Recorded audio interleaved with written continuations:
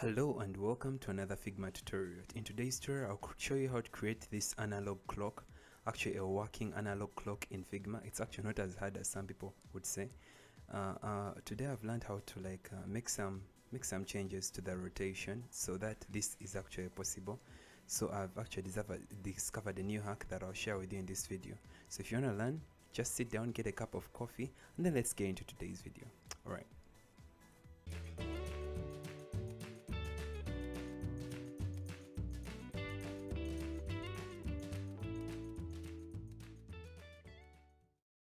Alright, so our project is just opened. We're going to rename it. We're going to call it Analog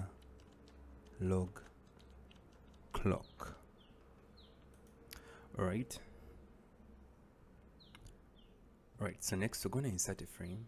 We want to make sure to insert iPhone 13 Pro Max. That will actually do. Then we can change the background of the entire environment a little bit. Let's give it something light blue. Don't worry about that, it's just for design purposes. Right, so into our frame we're going to insert some ellipses. That's going to be our first ellipse. Doesn't need to be that big. Right, let's zoom in. Then we're going to remove the fill but give it a stroke.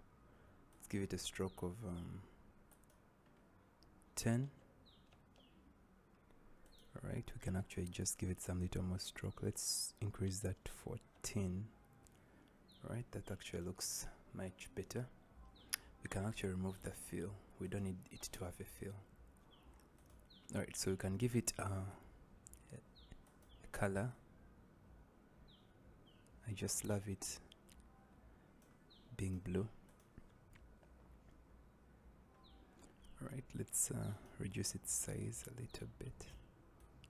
Right, then let's just make sure to center it. Alright, that actually looks good. Then we're going to insert another ellipse.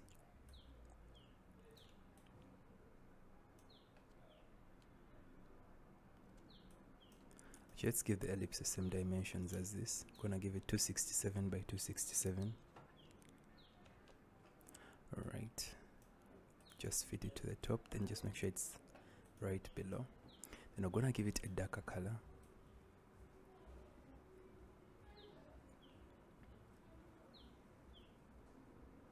Right, something like that. It's looking okay.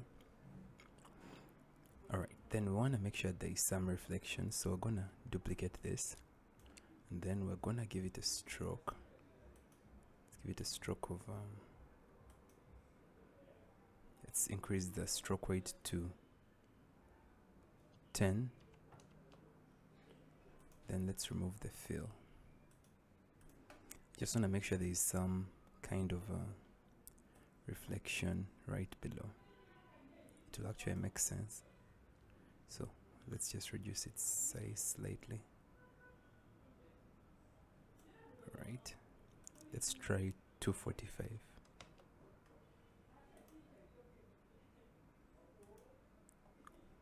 Alright, then we're gonna give it some effect. We're gonna give it some layer blur.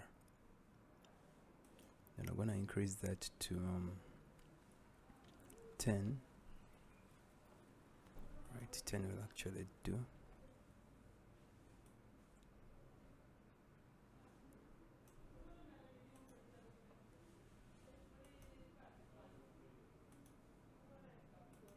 Alright, then we can actually, let's reduce that stroke size to 6. 6 will do. And just make sure that that ellipse is actually right below the blue. Just make sure it's right below the blue. Alright, right there. That actually looks fine. Alright, so let's give the inner some darker color. Slightly darker. Right, that actually looks okay. Right, so next for this blue, before we do that, let's first work on the inside values. Alright, so let's just type in. So we're going to design our clock. So we're going to type in some values. I'm going to make use of my favorite font type, Poppins. Then we're going to increase that size to Let's increase that to 20. 20 is still slightly small. Let's try 30. Okay, that is fine. Give that a bold. Alright. So something we're going to do to just make sure that everything actually is designed clearly, we're going to insert an ellipse within.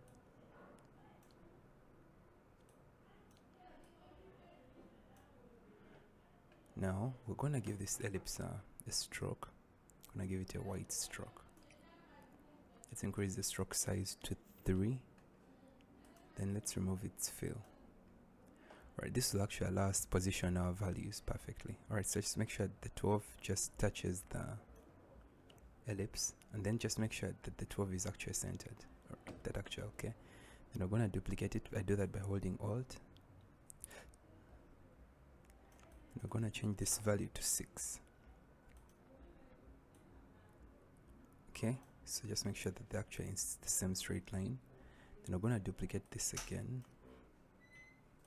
Alright, so we're going to place this right to the side. Just make sure it just touches the ellipse.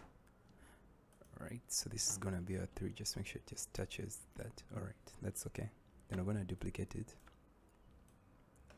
I'm going to place it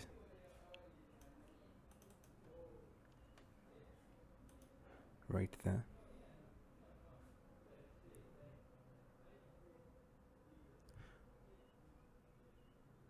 Alright, so that actually looks okay.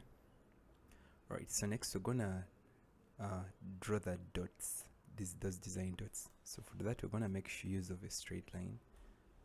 Alright, just make sure to draw a straight line, a long one. Okay, there we go. We're gonna give it a stroke value of 3. Actually, let's do 5. Alright, 5 or 4. Actually, 4 is fine. Let's just go with 4. Then we're gonna change the stroke color to red. So this is actually gonna allow us to do the other designs. Alright, so this is what we do. We're gonna rotate it. Just make sure actually the first value is at negative 90. So right now it starts from 0. So that's it when it's actually at 0. Then we're gonna rotate it by 30 degrees. Just type in 30. Then we're gonna make use of the pen tool. So just zoom in, and we're gonna draw that. Let's increase the weight to 4. Right, then you can click done. Increase its length slightly. Then change that to white. Actually looks okay. Then I'm going to duplicate it by holding Alt. And there we go. We have a copy of that. Alright, next we're going to rotate this again. Rotate it by 60 degrees. Okay, then we're going to do the same thing. Just make sure you have both of these selected. Then click Ctrl D to duplicate them.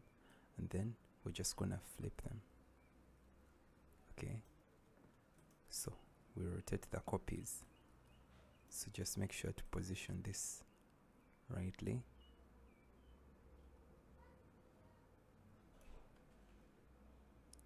Alright, that's actually looking okay. Alright, then we're going to rotate this again, but by 120 degrees. Then I want to make sure to select these two, click Ctrl D to duplicate them, then rotate. Okay, so just want to make sure they're actually on the red line. So let's reposition this. Okay, there we go. Then one last time, we're going to rotate this by 150 degrees. Then we're going to duplicate this and that by clicking Ctrl D, then rotate them. Okay, so let's just correct this.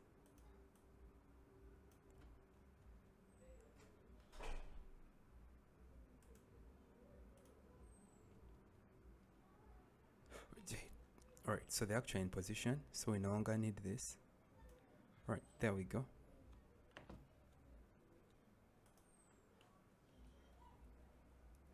Right, there we go. We no longer need this ellipse. We can actually get rid of it. Just click Ctrl D. Right, so there we go. We have our clock design, and we're almost there. So next we're gonna start doing some designs. So make use of the ellipse tool. So we're gonna draw an ellipse. We're gonna place it right at the center. Give it a white color.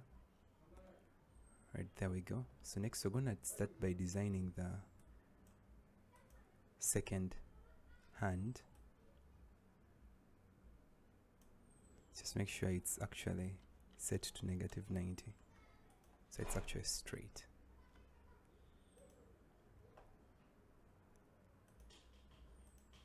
Let's give it the same light blue color we have here. So it's actually visible. So it's actually set to -90. And then we just want to make sure to position it until it just goes to the center. Right, there we go. Then move it to the right.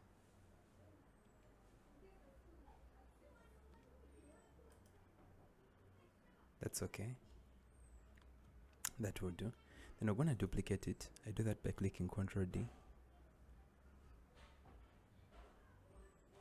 But you can actually also hold Alt. Then we're going to place a copy of it right below.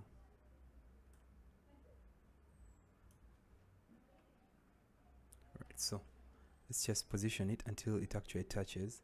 So we're going to give the copy a white color. Actually, not a white color. Let's give it a green. So you actually see the difference. Alright, so what happens with Figma is you can't actually rotate different objects properly the way you would actually want to create this clock effect. So that means we actually have to create two different objects, and then we have to we have to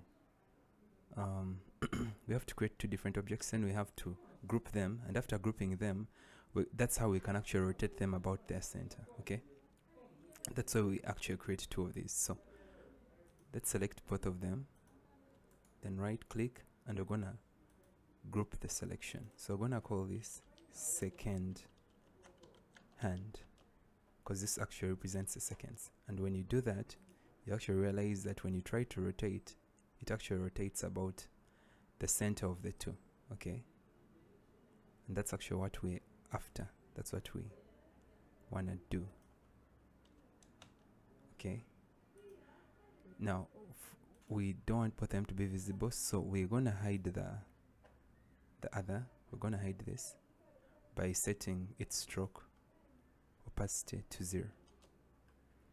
Yeah, but it's actually still in the background, so when we rotate it, you can actually see that this actually rotates more like a second hand, and that's actually what we want.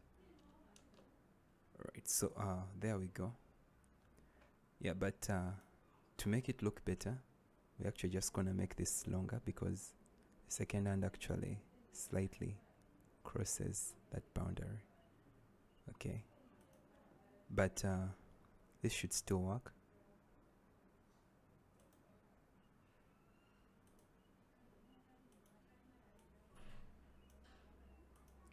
Right, that's actually looking okay. So actually that would do. Yeah, that's actually looking fine. Right, so that's gonna be our second hand. Then now we're gonna work on another. We're gonna create the minute hand. So we're gonna start everything about the center.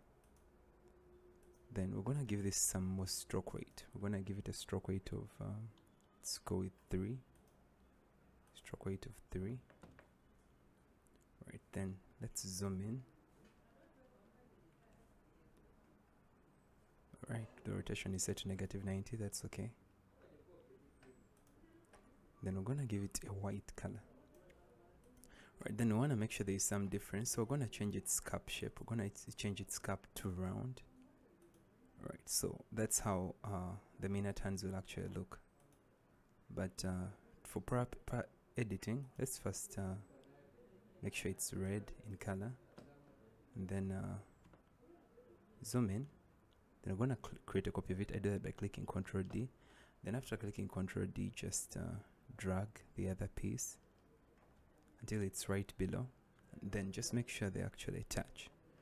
Okay, so we're gonna change the color of the other piece to, let's keep it green. Let's maintain the green color for those that we're gonna remove the opacity of. Okay, all right, so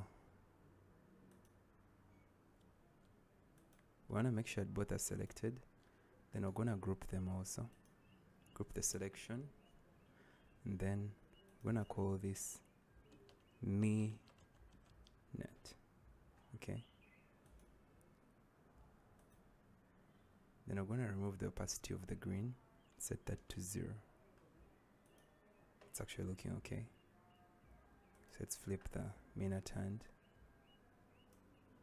and actually you can already see what's happening. So we just want to make sure that the minute is actually also below the white ellipse at the center. Right, that's actually looking fine now. But then we're gonna set it back to white instead of red. Right, so that's actually looking fine. So lastly, we're gonna work on the hour, on the hour hand. So this is gonna be the smallest of them.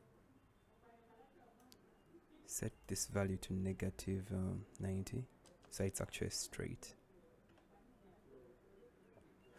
We're gonna give it a stroke weight of let's make sure it's also set to 3, just like the minute hand. But what happens is it's actually gonna be slightly smaller, shorter actually.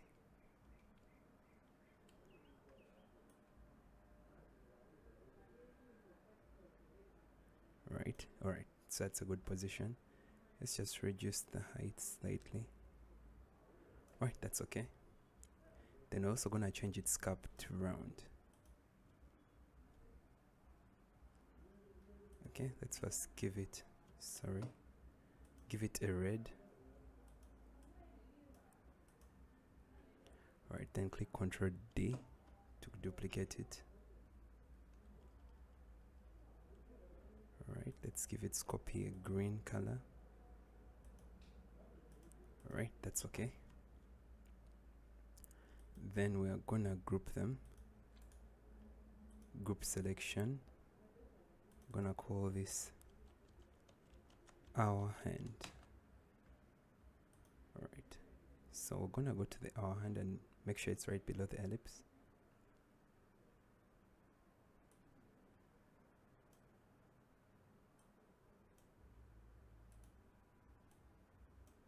Alright, sorry, just make sure the actual egg is still grouped. Alright, then we're gonna hide the green. Let's set that opacity to 0. Alright, then we're gonna change that hour hand from red. We're gonna change its, go to way out to the hour hand, change that to white also. Right, so we want to make sure our time is set to 9 o'clock, so we're gonna rotate this.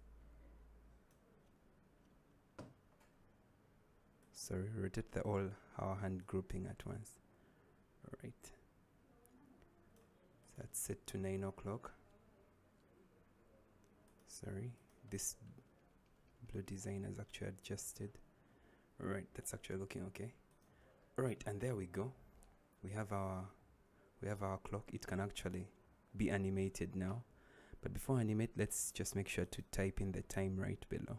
So our time is gonna start from 9 p.m.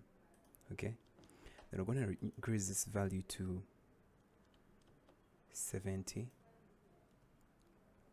Just make sure it's centered. Zoom in. We're gonna duplicate this, change this text to PM. Then we're gonna reduce the size to 10. Okay, that actually feels too small. Let's go with 20. Right. Then right below it we can actually just have some text that talks about there. So let's go with 14 January 2022. Okay, then reduce this text size to 30. Change that to regular. Just make sure it's also centered.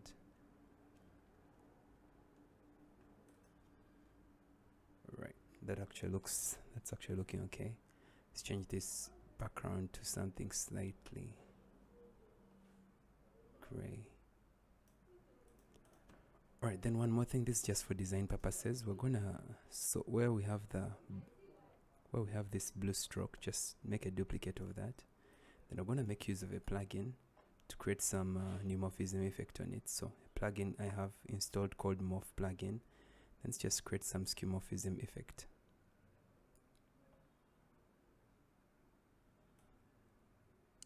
Alright, as you can see, there is actually gonna be some kind of effect like that. Alright, we're gonna apply it. You actually realize it actually creates a duplicate of it. Get rid of the other. You can actually see the difference. This looks more 3D like. So we can actually replace it with our original stroke. So delete this. Let's just make sure that the inner shadow is positioned rightly. Right, then we're gonna place this right on top.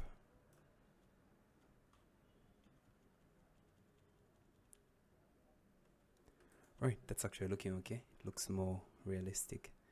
Alright, then we're gonna duplicate this.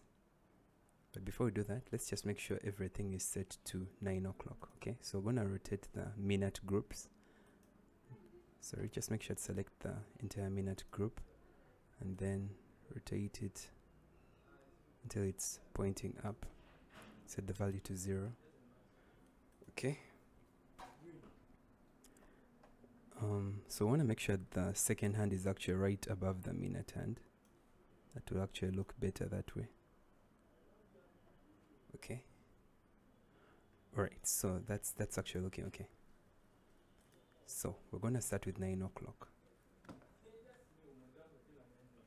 Then that's gonna be our starting time. So click Ctrl D, we're gonna duplicate this first frame. Right, so right in our second frame, we're gonna just close the first. Right in our second frame, we're gonna make some changes to the second hand. Okay, so I wanna make sure it actually rotates by 15 seconds. To it, that's the value -90. Okay, so that's 15 seconds that I've moved. Then duplicate that again, Ctrl D. So in our next frame, we're gonna go to the second hand again. We want to rotate it to 30 seconds. 30 seconds that would have moved. Set that value to -180. Okay, looking good. Duplicate that again.